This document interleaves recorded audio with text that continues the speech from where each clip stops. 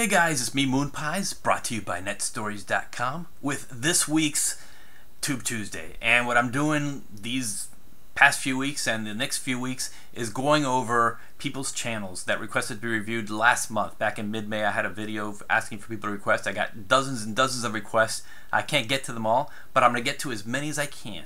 And here I am going over the Sleepy Hollow XX.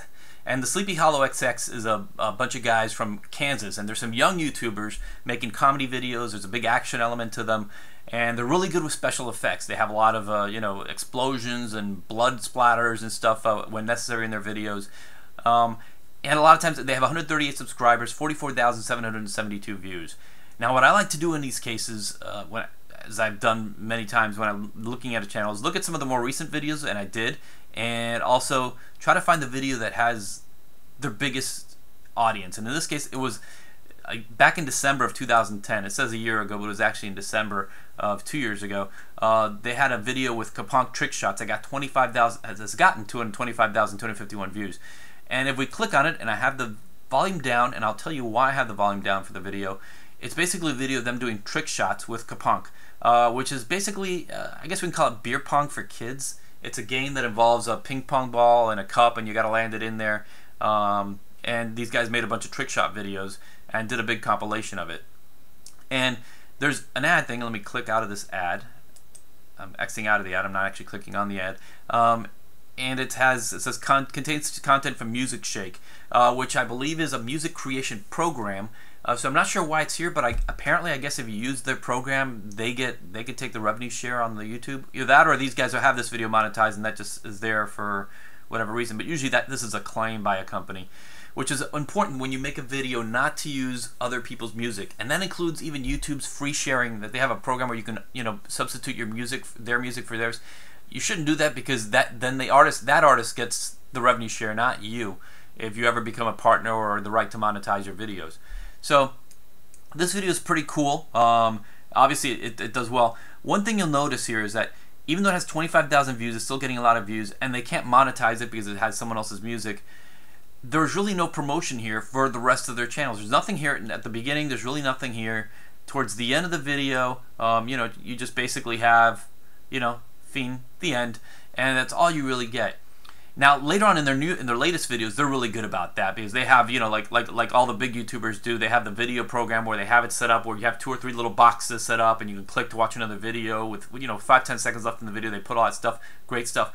This doesn't, just because you can't go back and edit the video of this doesn't mean you can't come back and edit the annotations. Like right here towards the end of the video, and especially at the beginning, because a lot of people aren't going to make it through all the videos, right at the very beginning, just use the YouTube annotation feature, and right here just put a box or up here saying, come check out, our latest videos, or anything, subscribe, anything to get people hooked to the rest of the channels. This video right here has more views than the other 28 videos that they've made combined. And I don't know how often, the frequency of these videos, maybe most of them came, a year and a half ago, and not so much today, but this is the video that they should be using as a calling card. Even if it has someone else's music, go in and put in boxes, annotations with links to the newer content, or just to the basic landing page of the channel. That's what you want to do with whenever you get a good video, whenever you get a viral video. That's exactly what you want to do. Now, the cool thing about this is that, when we go back to here, these guys are really good with special effects. They're really good with comedy. And back in the early days of YouTube, it was pretty easy. Well, not easy, but you had the Smosh, which got big on one song, one video. They actually did a parody of the Pokemon song, and it became huge, and they used that to parlay into the Smosh, some of the biggest YouTube partners right now doing their comedy channels. Then you have on the special effects side, you had Dane Bow, which about 4 years ago was putting out videos of like peeps in microwaves and would blow them up into giant chickens. And his ability to make these cool special effects had him got him a cult audience. But what happened is he was able to parlay that into the Annoying Orange, which is now going to have its own television series, and its own Toy Story exclusive toy line. So back then, since there weren't a lot of people doing, a lot of people were just were afraid to exactly how to use YouTube. It was easy to stand out doing that. These days, it's not so easy. So you have a case where these guys have 138 subscribers, 44,000 views. And this stuff, I mean, it's if you look at the videos and you look at Smosh's earliest work, it's pretty comparable as far as kids just having young adults just having fun on YouTube. And what happens is, of course, there's just so many people that it's hard to get noticed in here.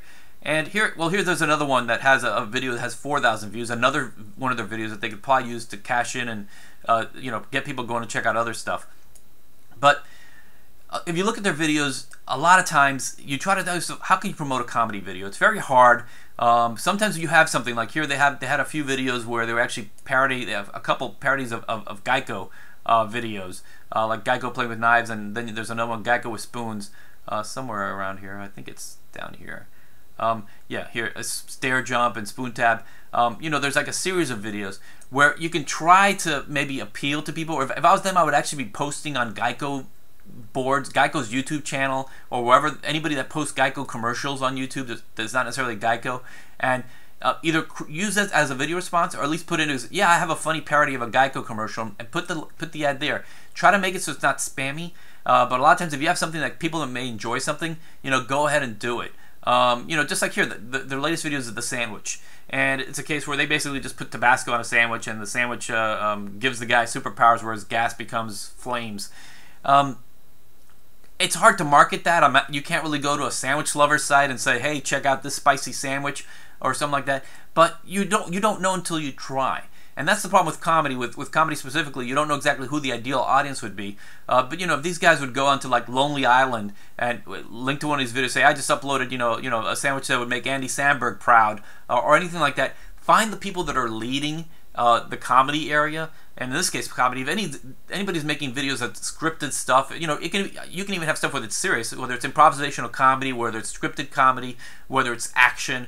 Find the people that are doing it the best and try to become their friends. And not necessarily like, oh, be my friend, but by going out there and saying, giving them compliments, showing them that you understand their material, and then posting something related to your channel. And if they don't check it out, which they probably won't, especially the bigger, busier YouTube people, other people reading the channels, reading the comments on their videos would say, hey, this person sounds like they know what they're doing. They're obviously being respectful. Let me check them out. It's really the best way for people doing comedy to get noticed. Basically, it's a two-step process. Find your biggest videos, and in this case, they have one with 25,000 views and another with more than 4,000, and use that video as a calling card.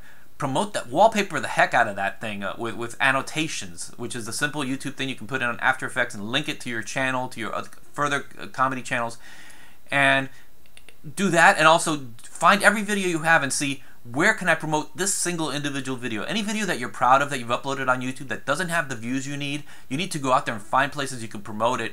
Within YouTube, either as video responses, and you can only send a video response to one video at a time, or as comments directing people to your page. It's how you get noticed on YouTube.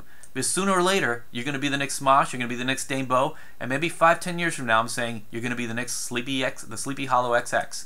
Thanks, guys. See you next week.